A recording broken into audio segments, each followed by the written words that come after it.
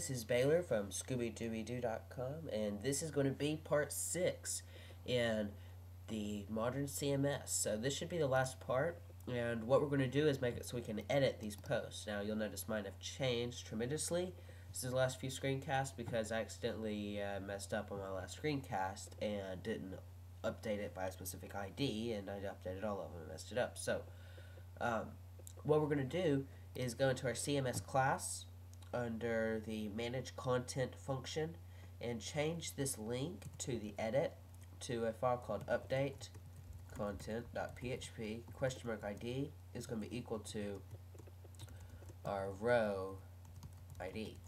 Okay, and I'm going to remove this file because you don't need to see it yet. And so let's go to add content.php and copy everything inside of this file and create a new file inside our admin called update content.php and paste it in here. And we're going to close our add content. And so inside the update content.php, you can see we have the exact same file that is our add content, but we want to change this to update content, and this also to update content. So because it is for updating content. So let's go ahead and cut this form out of the page. And I'm going to put it inside a function that we're about to create called object update content form, and we're going to pass through this an ID. Actually, this is going to be get ID. Okay, and the reason I'm doing it like this is because in our managed content we have in the URL we're passing an ID through this as to which one we want to edit. So the function needs to be created. That's why we have the error back there. So let's go ahead and create that function. So at the bottom of my file, I'm going to create a function called update content form, and this will be the ID.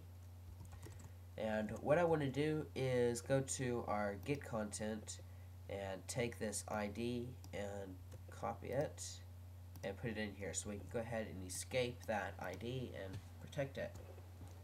And now we'll go ahead and run our SQL query, select everything from CMS content where the ID is equal to our row or our ID, and we'll create our query. So MySQL query for SQL or die MySQL error. Okay, and since we're only getting one post post from our database, we don't need to run a while loop, so we'll just do rows equal to MySQL fetch assoc for our result. Now you could, if you wanted to, put this on more lines than just 4, but I'm not going to comment like you should if you're doing this for real. So I'm gonna go back to our add content and cut this form out from here because I've replaced my clipboard. And back into our CMS class, I'm going to paste it, and we're going to change this to update because we're not adding to the database, we're updating the database. And I need to change my submit button again. So now we need to add an ID to this. So an input, we're going to add input. Does that work?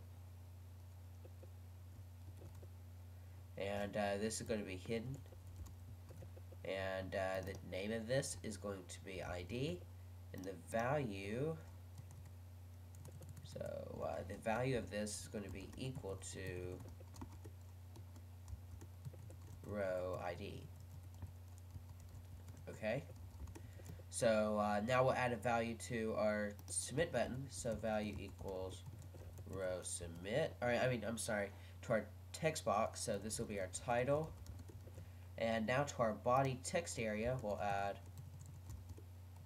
row title body. I'm sorry, I'm messing up terribly, but so we'll reload this page, and you can see that we got our first post. I'm pretty sure it is this one right here. So let's go ahead and edit our second post because it just says great, huh?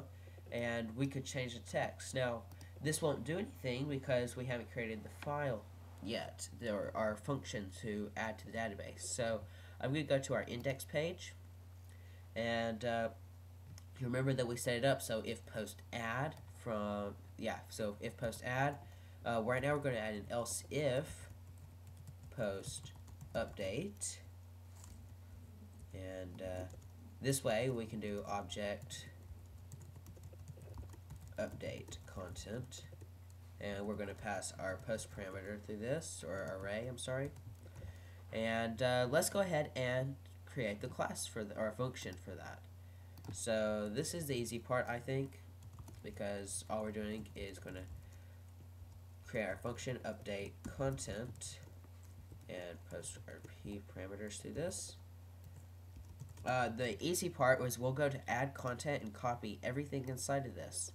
And the reason we're doing that is because it's almost the exact same thing. We're just going to change one line, or actually a few lines. But so I'm going to go back. We need an ID so we know which one to edit. So I'll copy our ID code right here. So we'll paste that below. And we're going to change this link to update content. And we're going to add an ID to it again. So ID is going to be equal to ID. Okay? And now let's go ahead and change this cont load right here to, actually, you know what, this needs to be post ID like that, because we put that through our form element. So that should fix that.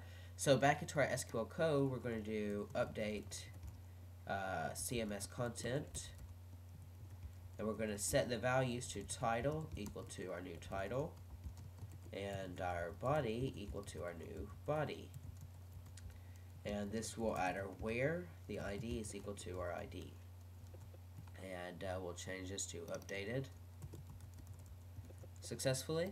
So let's go ahead and change this to just a lot of text like that, and we'll choose update content. It says it was updated successfully. Now let's go view it, and you can see my second post has a new body to it. So let's go ahead and edit the title of it to a random post, and we'll update the content, manage it, and you can see it says it's a random post. So that's all we need to do for this screencast. Thanks for watching, and goodbye.